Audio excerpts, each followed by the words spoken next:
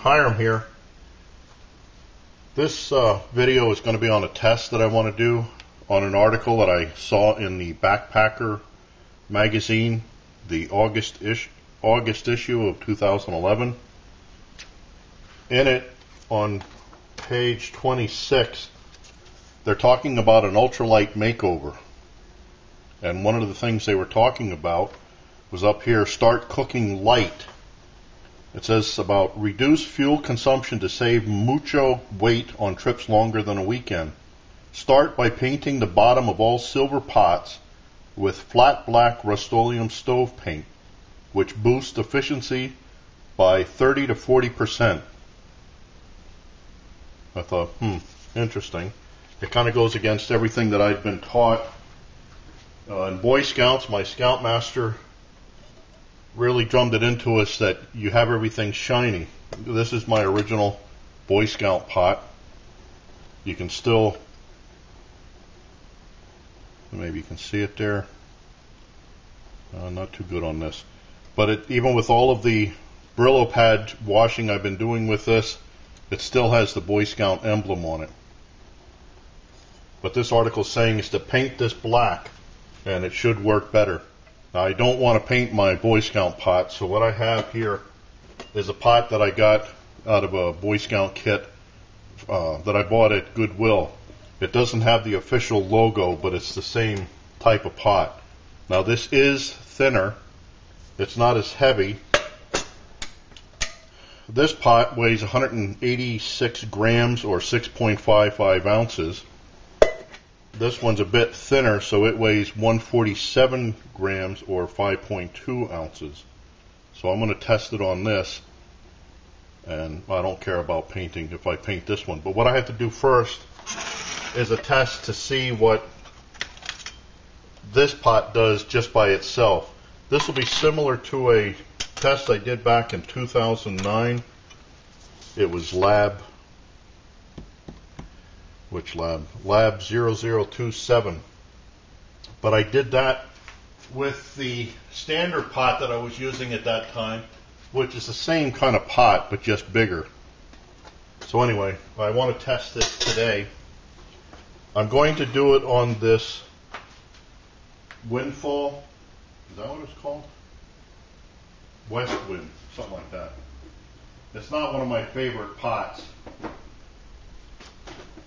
Let me see. Yeah, West Wind stove. I did a test on this some time ago, and I was kind of disappointed in it. But I think it gave something like 9 minutes to boil 2 cups of water starting at 60 degrees.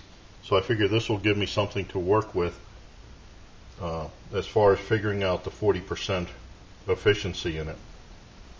So let me start this. I'll put a little alcohol on the rim of the stove to prime this.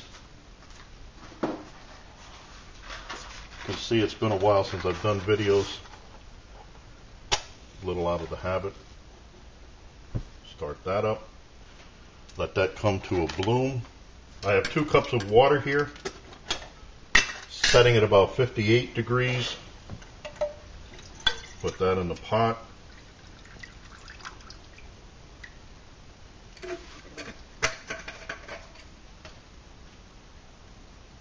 Take out the piece of ice.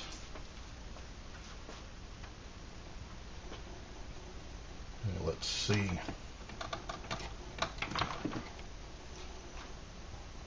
Okay, it looks like we have a bloom. Put this on.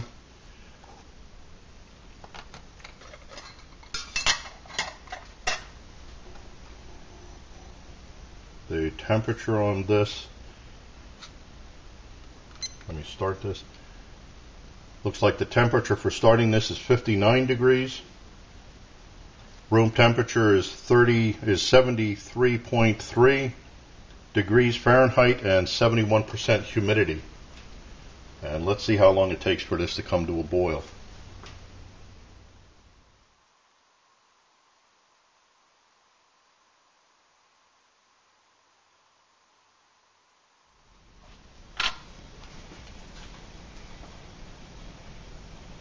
210, 211, 212 at 9, look like 9:08. Wonder why that didn't alarm. Anyway, what I had there was 2 cups of water starting at 60 degrees, coming to a boil in 9 minutes and 8 seconds. If I remember right, on the previous lab that I was talking about, it was 2 cups of water starting at 60 degrees, came to a boil in 9 minutes and 14 seconds using my standard pot, which is a large one. So this is about the same then, 9 minutes, 8 seconds. That was on the small Trangia stove. I put 2 fluid ounces of alcohol in here. I'll weigh it. It was totally dry. So when this cools down, I'll weigh it and see how much alcohol was used. What I'll do now is empty this out, let it cool off, and I'll spray paint it, and then tomorrow I'll do the second part of the test, where, see what it does. So, I'll be back. Hi, Hiram here. I'm back here for the second half of this test. This is the test where I'm trying out this idea from Backpacker magazine, the August 2011 issue. They had said that if you paint the bottom of your silvery pots black, that it should increase your efficiency by 30 to 40%. So I painted the bottom of this, just up the side a little bit, but painted the bottom black. I used Krylon BBQ Stove paint, special purpose. Now this stuff says it will smoke the first time you're using it, so it might get some fumes from this. What I've done is I've put the same amount of alcohol in here by weight, so it's to the 2 ounces. From the last test, it used about 16 grams of alcohol.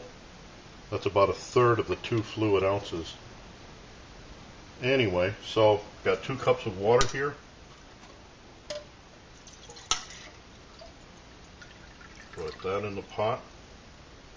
Get rid of my ice cube.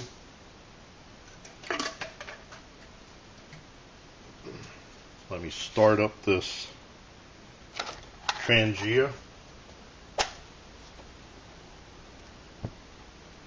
Get a bloom off that before I start the timer.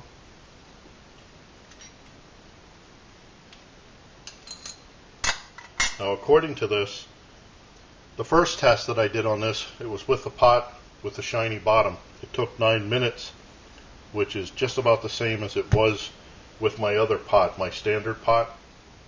That had a couple of seconds more. But according to this article, if we should save 30 to 40%, it means the boil time instead of 9 minutes should come out to 4 to 6 minutes, if I figured this out right. So, it looks like we got a bloom here. Put that on. The water is at 60 degrees. The room temperature is 77 degrees. Humidity is 73%. It's raining outside. So let's see where this goes.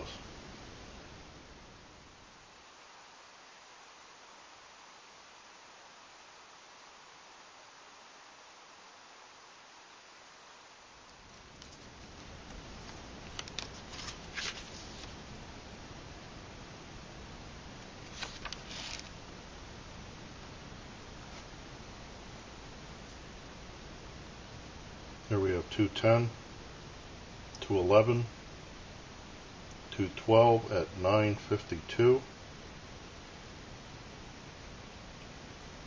9:52. I don't know why the alarm's not going off. Maybe it's time to get another timer. Okay, I don't know what to say there. Let me just dump this out. Put that out.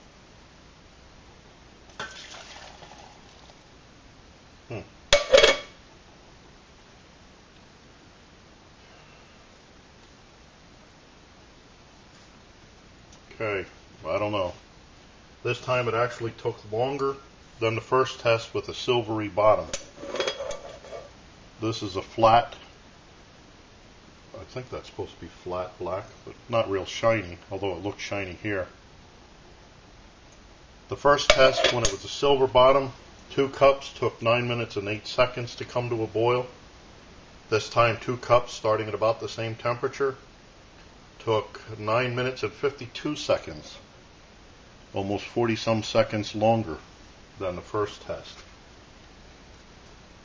Now the article did say Rust-Oleum flat black. Maybe the paint makes a difference, I don't know. But this is barbecue and stove paint, so I thought it would be the same stuff. But it actually made the time longer. I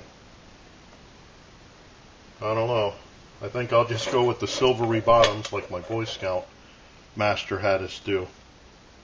I'm sure if you went to try to clean this now, sooner or later this paint would start scraping off and then look like, you know, in between silvery and black. So it's not sticky or anything.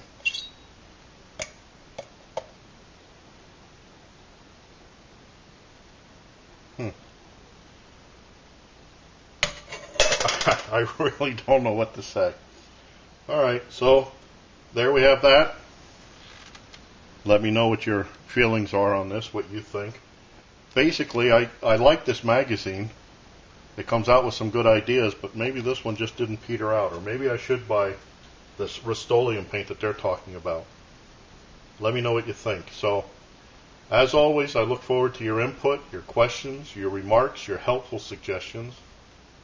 And as always, watch for my buddy Max. Bye now.